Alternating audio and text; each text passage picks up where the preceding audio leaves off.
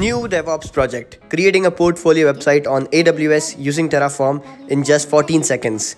Terraform is an infrastructure as code tool, and right now you can see there are no buckets in my account. After running the Terraform apply command, we will have a bucket configured with static website hosting, showing our portfolio website and projects. This is a very good project to learn and practice Terraform with AWS and also to mention in your resume. Comment down if you want a complete step-by-step video. Right now it is in creating state, 10 seconds have been passed and you can see it's done. Let's go and refresh our S3 to see if there's a bucket or not, and you can see there's a bucket. Wow. Also, let's paste the link of the S3 endpoint to see our portfolio website, and this is my S3 link. I'm going to press enter and you can see that's our portfolio website with about me section, reviews, cloud native projects and so much more. Amazing project. Let me know if I should create a video or not. Bye.